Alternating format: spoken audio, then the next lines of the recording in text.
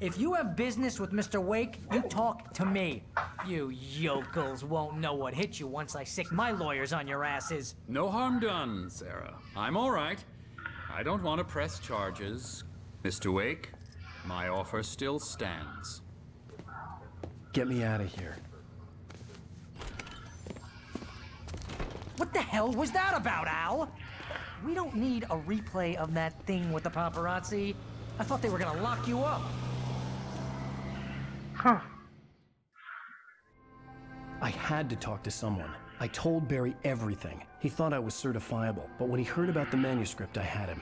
The fact that I'd written something, even if I couldn't remember it, was enough for him. He smelled money. And he believed that Alice had been kidnapped. Anything beyond that was another story. I had a midnight appointment with the kidnapper in a place called Lover's Peak, somewhere in Elderwood National Park.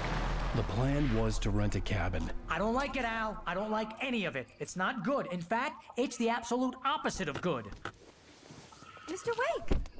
Barry, you found him. Hi, Rose. Oh, wow. I was just thinking about you, too. Great. I was just bringing Rusty some coffee. He's on the balcony, looking after Max. Poor thing. I really need to go. Great to see you again, Mr. Wake. Later! Who's Max? What an airhead. Jeez, Mr. Takes a swing at everybody. This is not her fault. She's a very nice girl and, more importantly, a fan. She even has a fan site dedicated to you. Okay,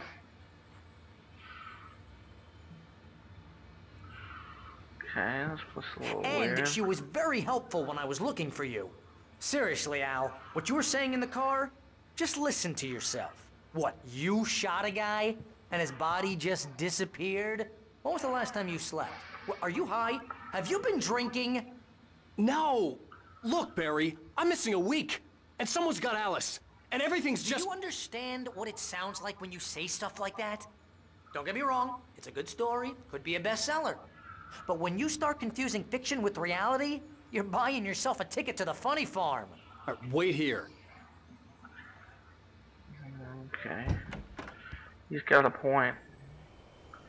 I may not like it, but he's got a... Easy there, boy. I'm almost done. Hey, Rusty, right? You rent cabins. Oh, Mr. Wake. I'd shake your hand, but mine are kind of full here. Actually, I'm sorry about this. Would you mind grabbing the registration form from the desk? It's just across from Bucktooth Charlie. Okay, sure. What happened? Crazy poachers. Max here got his foot caught in a trap. They're illegal to use here. Hell, you're not supposed to hunt within the park at all. But that doesn't stop some lowlifes. Well, at least Max is gonna be okay. He got lucky. Poor dog. Seriously, Al, you can't just go and meet a kidnapper. Those situations always end up in disaster. You gotta talk to the cops. She's my wife, and it's my call. Can we talk about this later? No, this whole thing, listen, you hit your head. I mean, geez, Al, come on. You gotta understand how crazy all this sounds.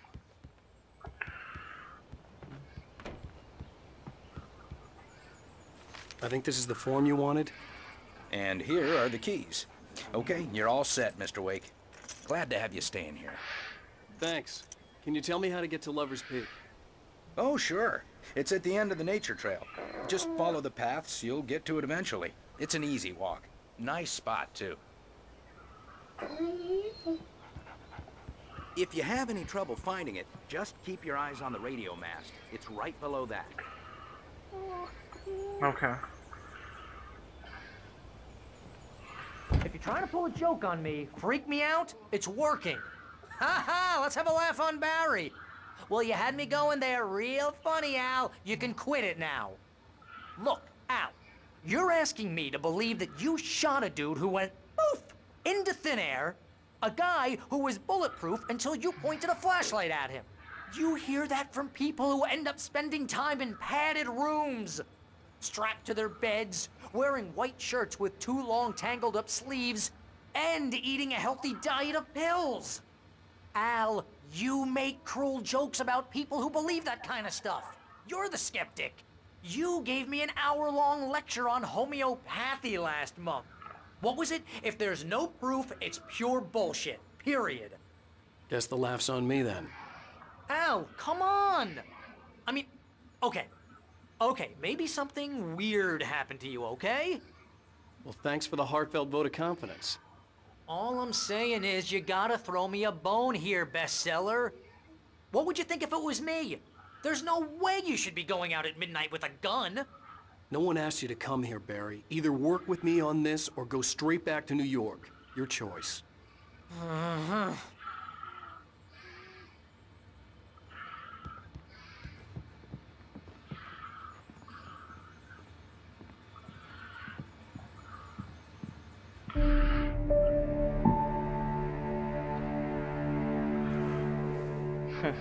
That's just crazy talk, Al. Al? Al? We should go to the sheriff or call the FBI. Damn it, Barry, they'll kill her! This is not a goddamn debate, Barry. I'm going to Lover's Peak. He said to come alone. Okay then. I understand. You're my best friend, and I'm worried that you're not right in the head. Tell me what to do to help, and I'll do it. You stay here, and if I'm not back by morning, call the cavalry. Achoo! Achoo! Just be careful with the natives, Al. These yokels are dangerous. Everybody hates a tourist, or it'll be Deliverance all over again. Achoo!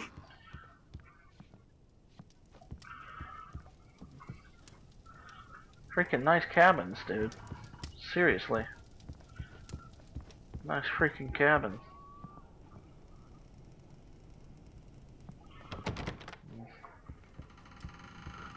Fish.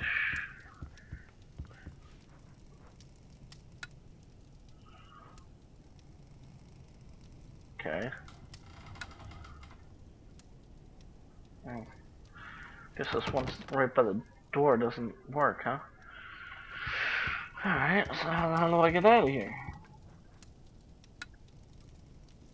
Okay.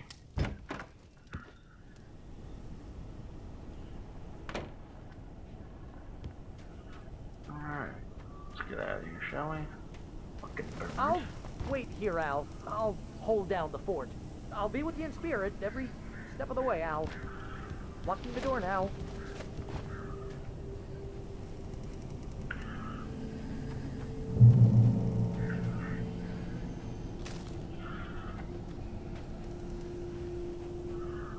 Nothing else in here. Barry had the keys to the car he rented. Wasn't a long walk to the visitor center, and it wouldn't be any use to me in the forest. I knew I should have gone to the cops. This wasn't the smartest thing I'd ever done, but I was still angry with Barry for trying to talk me out of it. These people had called me right in the sheriff's station. The cops wouldn't scare them, and they had Alice.